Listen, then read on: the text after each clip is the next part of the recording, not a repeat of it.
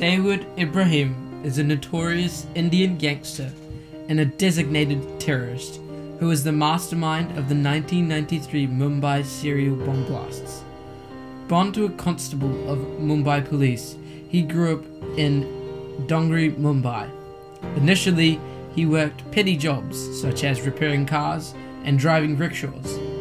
He began his criminal activities in his late teens after being associated with the Haji Mustan gang. He is also said to have worked with the Karim Lala gang. As a result of his famous fallout with the Haji Mustan gang, he formed his own gang, the infamous D Company, in the 70s. The syndicate indulges in hawala, illegal drug trade, and arms trafficking in more than 25 countries around the globe.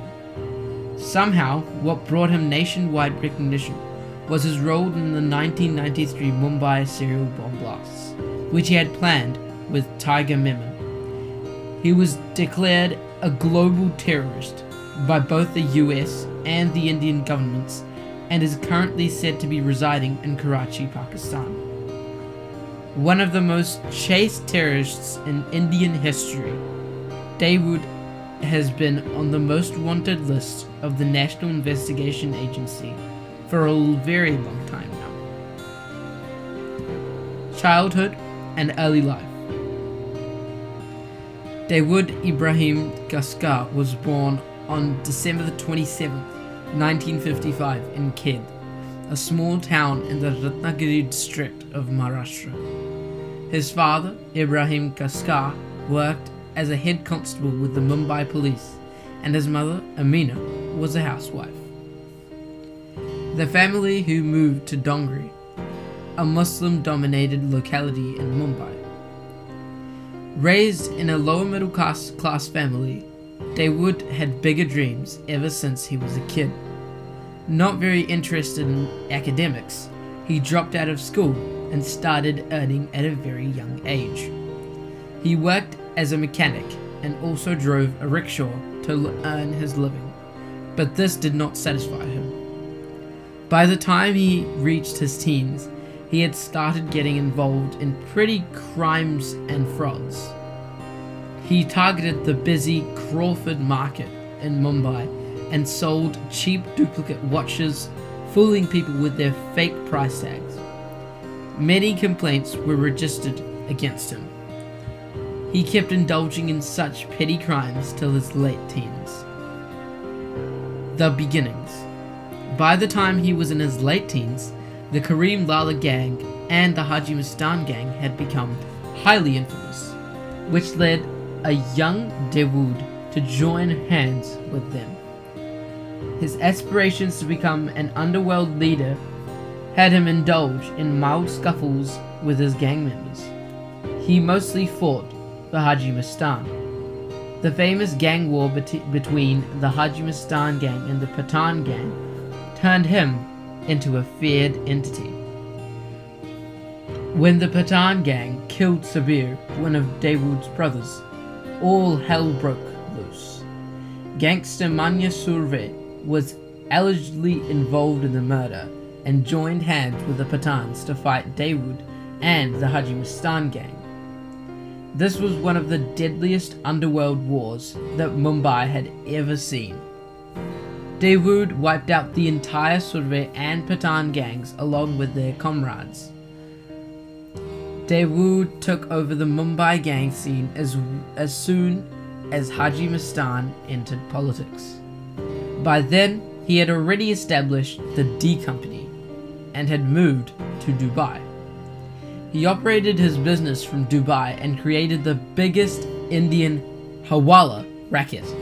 He also smuggled arms and drugs. Between 1983 and 1988, he went on a rampage and destroyed all major gangs in Mumbai, thereby becoming the undisputed leader of the Mumbai underworld. He forced the seasoned criminal Karim Lala to enter into a truce with him. The truce took place in Mecca. Such rampant killings scared people to death, and no other gang tried to rival him. Dawood moved to Dubai in 1986 and formed an alliance with the local sheikhs to strengthen his influence. He loved inciting fear in people and soon became one of the most feared gang lords in Dubai too. Terrorism. In order to capitalize on the communal disharmony prevalent in India, especially in Mumbai, Pakistan's Secret Service Agency, the Inter-Services Intelligence (ISI), joined hands with Dawood in the early 90s. ISI funded Dawood further and helped him grow. In return, Dawood became a part of the plot that intended to destroy Mumbai's backbone.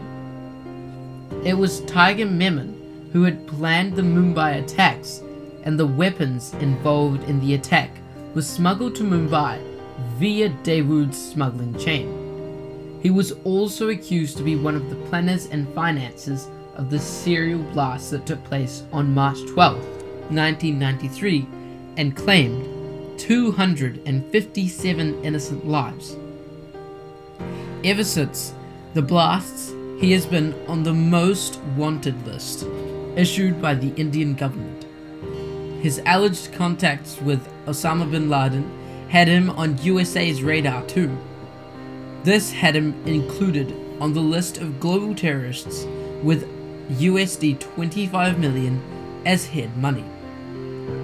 Dawood has also been suspected of working alongside every other terrorist organization active in the Indian subcontinent. His role in both the 2002 Gujarat riots and the 2008 Mumbai attacks is debated to date. Indian media organization Times Now had once claimed that Dawood has been in Karachi, Pakistan since 2015. A dossier prepared by the Indian government for Pakistan had stated that Dawood had 9 residences in Pakistan and 3 passports to his name. Bollywood and cricket. Several Bollywood stars and filmmakers have been questioned from time to time about their alleged relations with Dawood. Several news reports in the 80s and the 90s claimed that a few producers used underworld money to make films. Reports also claimed that Dawood was in romantic relationship with Mandakini, a popular Hindi film actor. Dawood is also said to have indulged in extorting money from well-known film industries stalwarts. The murder of Indian music magnate Gulshan Kumar was reported to have been carried out on the borders of Dawood Ibrahim. Although Dawood had a very strong influence in Bollywood, the film industry seems to have deserted him after he was alleged to be involved in the 1993 blasts. One of Dawood's most loyal gang members, Chota Shakil, had allegedly financed the Bollywood film Chori Chori Chupke Chupke, but the allegations were never proved. However, it also indicated that there might still be some connection between the underworld and Bollywood. Dawood is known to be an ardent cricket fan and is rumoured to have illegally placed bets on major cricket matches. In 2013, former Indian cricketer Dilip Vengsarkar alleged that during a match between India and Pakistan in Sharjah in the year 1986, Dawood had entered the Indian dressing room and had offered to gift an expensive car to each of the players if they beat Pakistan. Kapil Dev, the then Indian captain, is said to have treated Dawood poorly, asking him to leave the dressing room. Several films loosely based on Dawood's life have been released, such as D Company and Once Upon a Time in Mumbai. However, it was filmmaker Anurag Kashyap who presented the most brutally honest account of Dawood's role in the Mumbai blasts in his film Black Friday. The film remained banned for a very long time and was released only until 2004. Personal life. Dawood Ibrahim is married to Mejabeen Sheikh and the couple has 4 children. One of his daughters, Maruk, married Junaid Miandad, son of former Pakistani cricketer Javed Miandad. Another of his daughters, Mehreen, married a Pakistani-American businessman. His son Moin married Sania, the daughter of a London-based Pakistani businessman. He lost one of his daughters, Maria, to an illness in Pakistan in 2010. Moin Ibrahim, his only son, became a Maulana in 2017, and this reportedly did not do down well with Dawood. It was said that Dawood was depressed for a very long time because of his son's choice of the path of religion instead of a cushy life. His sister, Hasina Parker, who faced immense backlash for her brother's actions, has also been a controversial figure. She lost her husband in a gang war. She has openly refuted any connections with her brother. Hope you liked this video. If yes, then like the video and subscribe to the channel, and don't forget to press the button given below.